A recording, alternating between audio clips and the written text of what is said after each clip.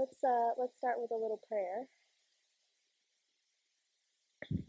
As we gather this morning, let's be grateful for the ability to come together through this weather and to spend some time honoring the possibility that exists from moment to moment in our daily lives to participate in compassion, kindness, understanding, and justice in the world that we live in that needs these.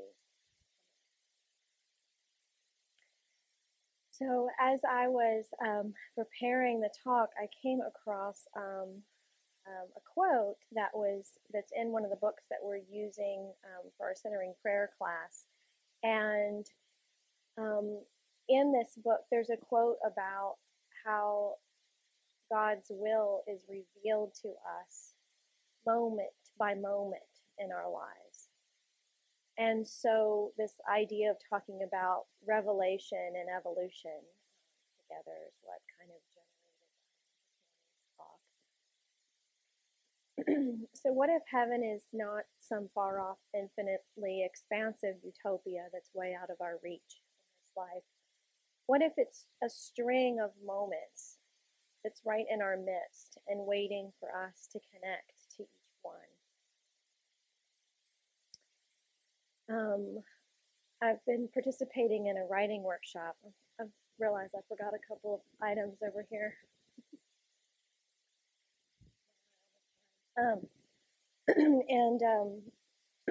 We were, one of our little warm-up exercises was to write something about how we pray with our body. So just wanted to start with this. When my lungs pray, they move in rhythm with God's breath. They dance in unison with molecules that never cease. They harmonize with all living things that come before and that follow. They give. They receive, not knowing the trails of good or evil, human or divine. They merely rise and fall, giving and receiving, participating and sustaining. If you've heard me talk before in here, you've likely heard me refer to the cloud of unknowing because I refer to it a lot. One of the lines in there that's paraphrased in one of the translations from it is, I give up all the things I can think to love the thing I cannot think. This idea that our thinking brain in some ways is separating us from God. And that is one of the reasons why I try so hard to practice and keep practice and teach Conspire with Matt so that I don't forget to practice.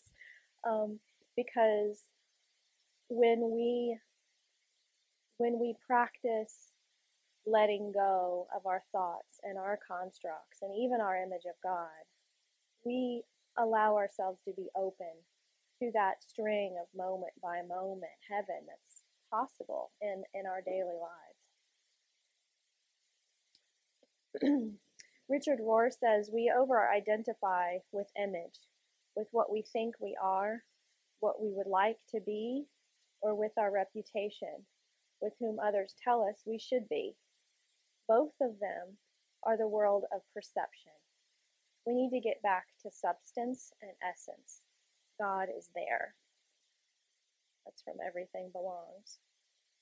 So sometimes when I put these talks together, I look at the lectionary for the week, which is making me smile a little bit because if you know my history, you know that I've been quite frightened of scripture in my past.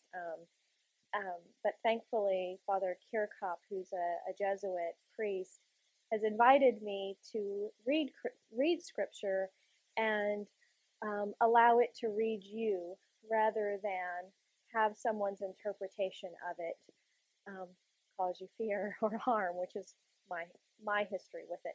So I looked up some of the lectionary for today, and Job 42 was what came up on the list. Job answered God, I'm convinced you can do anything and everything. Nothing and no one can upset your plans. You asked, who is muddying the water, ignorantly confusing the issue, second guessing my purposes? I admit it, I was the one. I babbled on about things far beyond me, made small talk about wonders way over my head. You told me, listen, and let me do the talking. Let me ask the questions. You give the answers. I admit I once lived by rumors of you. Now I have it all firsthand, from my own eyes and ears. I'm sorry. Forgive me. I'll never do that again, I promise. I'll never again live on crusts of hearsay, crumbs of rumor. Later in the passage, God blessed Job's later life even more than in his earlier life. And rather than get hung up on all the gifts and wonders and things that came into his life after that, I wanted to focus on the concept of who's muddying the water, who's keeping us from seeing God as God really is in our daily lives. So how does our participation on the surface of the water and in the storms that rage around us and create the turbulence just below the water? How does the muddy water and raging storms keep us from seeing and participating in heaven that's hidden in the moments of our daily lives? So when we practice, when we do spiritual practices that help us empty our minds or become aware of the thoughts that we have,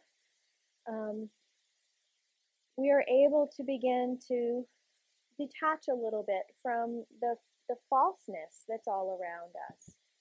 The last talk that I did, I don't know how many of you all were in here, but I had a light fixture that I used that kind of showed what happens at the ego surface of our lives, what we become so entangled with, the messaging about competition, about the image that we portray to others. When we get really tangled in that, it's like this analogy of the muddy water.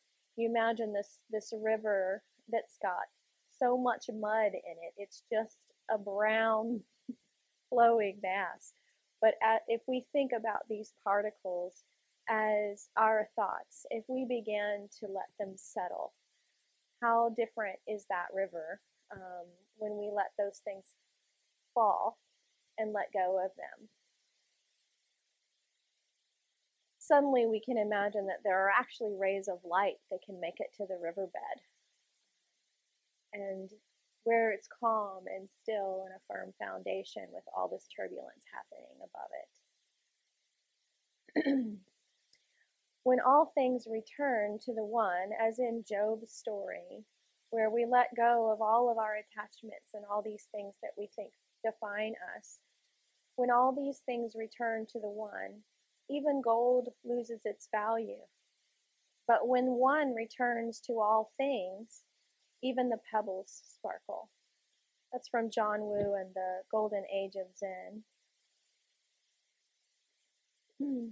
So we need to empty ourselves, our limitations, our judgments, human constructs, and the lenses with which we attempt to see an image of God. Every way we think about or talk about God is a human construct. We're limited by our imagination and projections. We cannot fully know God or create an image that would be precise. we can't perceive God's will in that same light, not in hindsight even, and not in anticipation or prediction. There's a quote from C.S. Lewis, Lord, I could never have guessed how beautiful you are. We'll not say that, rather we'll say, so it was you all along. Everyone I ever loved, it was you. Everything decent or fine that ever happened to me. Everything that made me reach out and try to be better. It was you all along. And he's speaking of when we meet God. So if we can't predict or understand God's will, we can say that we are here to serve, forgive, and be compassionate to one another. How practically we are to do these is only revealed to us moment by moment as the circumstances of our lives evolve.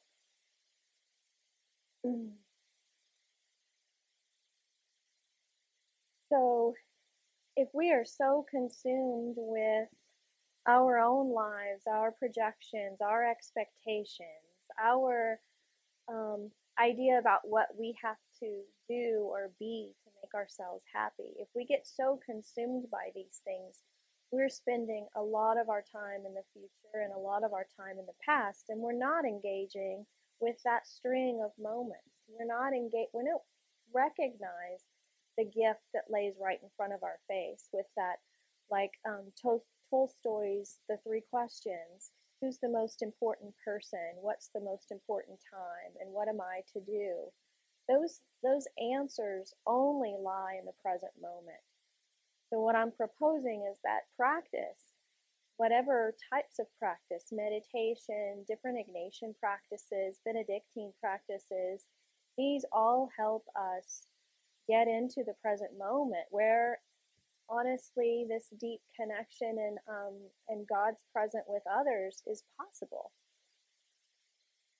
Paula Darcy says the way you approach something or someone deeply affects everything that follows that. And that's what I'm saying is how we participate in God's will is we come to the present moment with vision that's not cluttered or muddied by these concerns or even our perception of what God's will might be for us.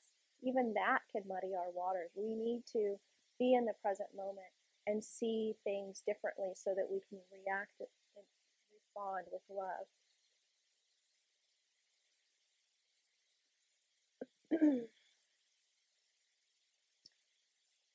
So I'll say it again.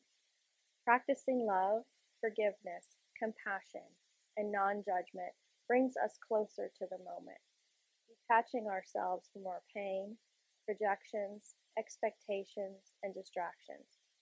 Practice brings us closer to heaven, revealed to us one moment at a time. It's not about not doing something. This is something that I was misunderstood when I first started meditating and thinking about Buddhist non-attachment. I was thinking, well, if I just sat around and did nothing, nothing would ever happen. But it's about helping us see opportunity for reconciliation, connection, and compassionate action in the moments as they reveal themselves. It helps us take action that's grounded in love, not blinded by our own attachments and expectations. Ronald Rolheiser, in his book, The Holy Longing, which is one of my favorite books I've ever read, says that the God of the Incarnation has real flesh on earth and speaks to us in the bread and butter of our lives through things that have skin. If I pray for world peace, but do not inside of myself forgive those who have hurt me, how can God bring about peace on this planet? Our prayer needs to have flesh to back it up. Incarnation is putting flesh to the prayer.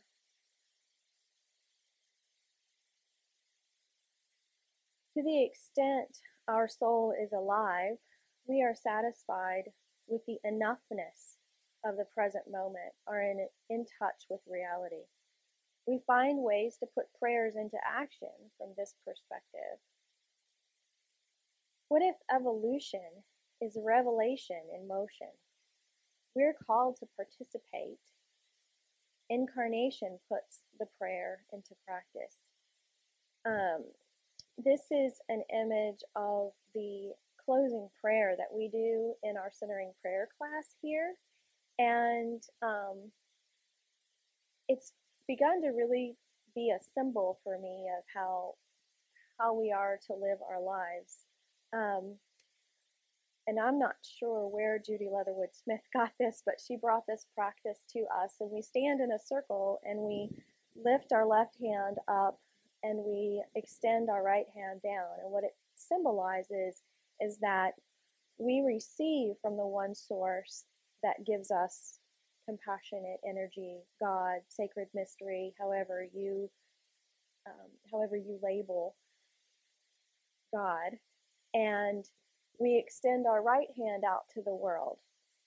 And the work that we do is keeping this conduit as clear as possible. The practice that we do gives us an active presence in the world, but it's grounded in openness, in receiving grace and extending prayer, active prayer into the world. If I could look back on the times in my life when I've been depressed and very concerned about maintaining my own energy or thinking I'm not worthy of God's love, I've spent it like this. And even in those times, I worked really hard to give love and to be compassionate in the world. And it was exhausting, and you can imagine why, because it all had to come from me alone. So if I extend this hand up and receive that from the source and have an open conduit to receive that, I've got a lot more to give. If I become concerned about other things in my life, I may retract this hand, and I may feel very full of love and grace and full of myself, if you will, if I can't extend the other hand and keep that channel open and find ways to make that practice part of my life.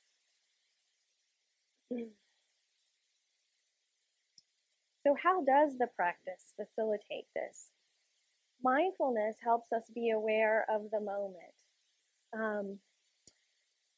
One of the things I love about mindfulness is that it can quickly, once we practice it enough, it can quickly be a reminder about what we need in the moment. If I suffer from depression and anxiety, and if you know anything about the Enneagram, I'm a type 6 on the Enneagram, so fear motivates me, and fear can really get a hold of me. But if I am practicing mindfulness, I can sense my body's triggers that are telling me, your thought engine has left the station without you. And I can be so far in the future with what ifs that I can't even function in the present moment. But mindfulness practice allows me to be mindful of my body's triggers, saying, uh-oh, something is scaring me, or I'm worried about something. I'm going to check in to the present moment and report to myself like a camera. I am standing here, and I can just look at what truly exists. I don't know if you all were here when the Zen master Mao San came. Bill's had him here a couple of times, but when he talks about getting out of our thoughts and into what is right in front of our face and listing it in reality, it can really give us that grounding that we need to say, my thoughts may be exciting, but they're not necessarily real, and they may never be. This fear that I have, this what if situation, may never play out. When one of our children had a real bout with anxiety and had a hard time getting out of the car and going into the school, we practiced a little mindfulness. And this is how simple it could be. I asked him, tell me what you see. Look around and tell me what you see right now. It doesn't matter how silly it sounds. Just tell me what you can observe. And he would say, there's a car parked in front of us. There's, this house has a driveway on the left-hand side, and just descriptively telling me what's all around him. Suddenly, his body reaction to anxiety was low enough to where he could think clearly about whether or not there was a present danger in walking into the school. And that helped him relieve that engine that we get in internally with our adrenaline and everything else that keeps us from thinking clearly. So mindfulness and just having an awareness of how our thoughts can really get away from us can help us in our daily lives as spiritual beings. Meditation helps us calm the mind as well, and it helps us realize the thought patterns that we have. If there's a recurring thought that pops up in meditation, I'm suddenly beginning to understand what I need to work on and maybe what's separating me from the life I want. I'm not asking myself to figure it out in meditation, but during meditation, I certainly get clues on things that I might need to make some changes with and make some different choices in my life. The Ignatian practice of the examen of consciousness helps us identify the unique ways that we turn away and turn toward God in the fabric of our daily lives.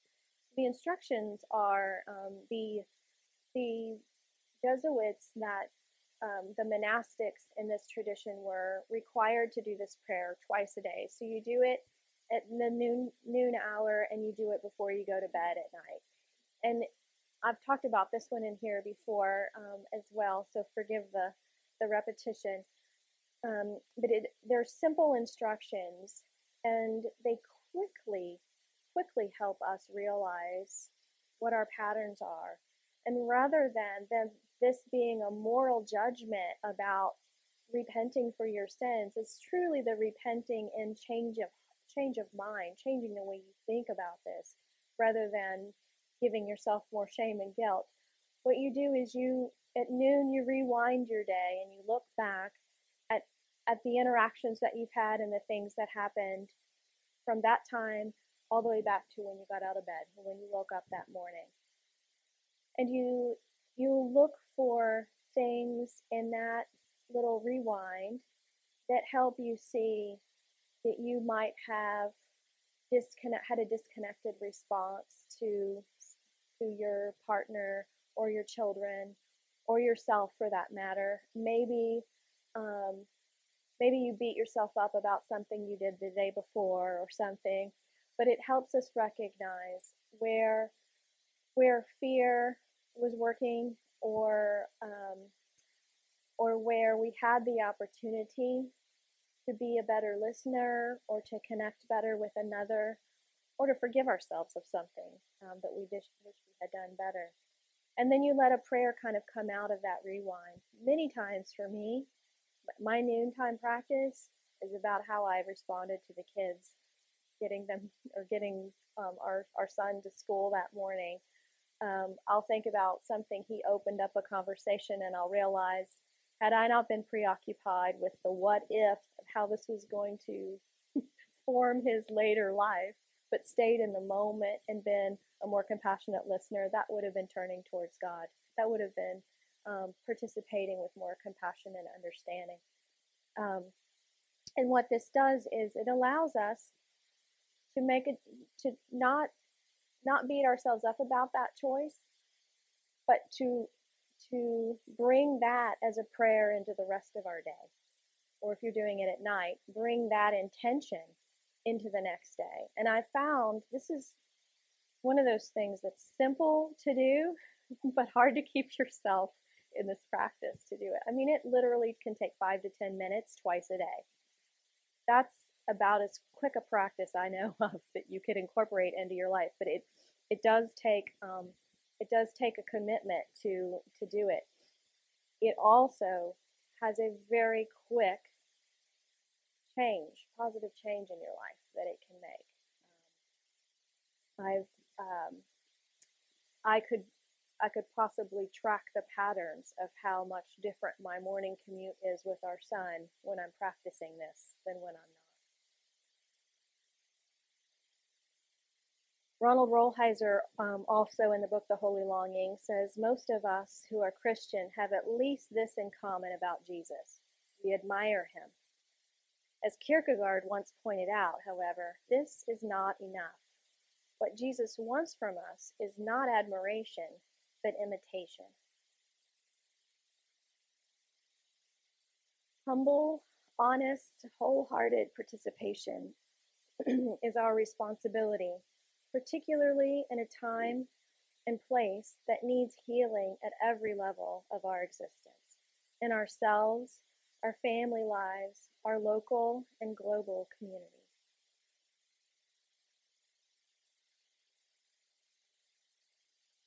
From John O'Donohue, a blessing is a circle of light drawn around a person to protect, heal, and strengthen. A blessing awakens future wholeness. It forebrightens the way. The heart dreams of a state of wholeness, a place where everything comes together, where loss will be made good, where blindness will transform into vision, where damage will be made whole. To invoke a blessing is to call some of that wholeness upon a person now.